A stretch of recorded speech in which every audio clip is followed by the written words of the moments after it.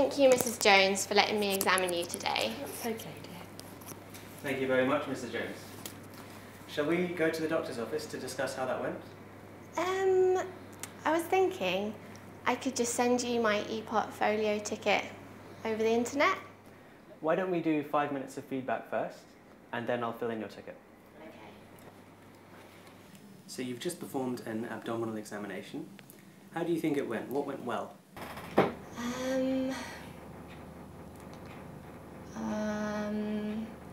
I tried to do it with a structure, but actually I forgot to percuss for ascites.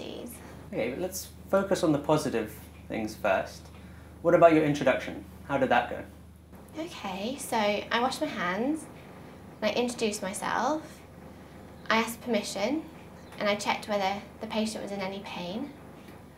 And she seemed quite happy to have me examine her. Yeah, so you have a good patient manner, which was good because it put the patient at ease. There were other good things as well. What else can you think of? So I generally inspected. So I saw that she had IV fluids, there was a nil by mouth sign, and she had an appendectomy scar. Yeah, so your inspection was very thorough. I could see that because you even moved around the bed to make sure that you caught everything. Now, inspection on ward patients is a very important part of the examination because you pick up a lot of things. Even in exams, it's often rushed, so well done on that. Anything else that you can think of that was good? So I would add a couple of things. I think you took a systematic approach to your examination, so you covered all of the relevant parts.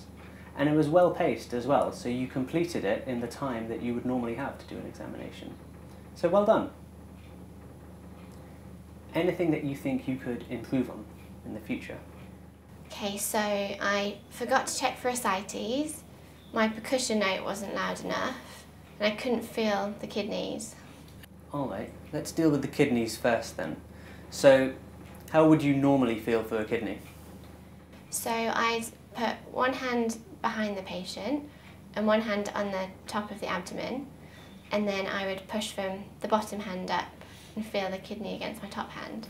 Yeah, so you've got it right. If you do it with me, the point is that the top hand is static and the bottom hand is the one that's doing all the work, and it's a feeling of ballotting the kidney. Now, even I can't ballot the kidneys on this patient because they're not enlarged, so don't worry about that. You talked about ascites, so how would you normally percuss for ascites? So I'd percuss across the abdomen from the midline to the flank, and then I would ask the patient to roll towards me and percuss again, and if there was a change from dull to resonant in my percussion note, it would indicate ascites. Mm-hmm. Yeah, so it's an important thing to check for in your percussion section of the examination. What was the last thing? So my percussion note, I didn't think it was loud enough. Okay, can you think of any ways that you might get it louder? Not really. Okay, if you do it with me, what I find is that if you get your finger flat onto the abdomen, then you can often get your note a little bit louder. That's my top tip for percussion. Something you can practice in your own time. Anything else? Okay, well, I would add one or two things. I would say that when you're palpating the abdomen, there are a couple of things you can do to improve it. One is that it's nicer for the patient if you get down to the same level, and examiners might look for that in your exams. The other thing is always keep your eye on the patient's face to check if you're causing them any pain. And do you have any questions about that, or anything that you'd like to add? No. Okay, so why don't we summarise for what we'll put on your ticket. So the good things were you introduced yourself properly, you did an excellent inspection, and you covered all of the parts of the examination in a systematic way, and you completed it in time. What are the things that we need to improve on? So I need to practice my percussion, remember to percuss for ascites, practice ballotting the kidney, and get down to the patient level when I palpate and look at the patient's face. So put those things in your ticket when you send them to me, and then I'll remember and I can fill it out in your feedback.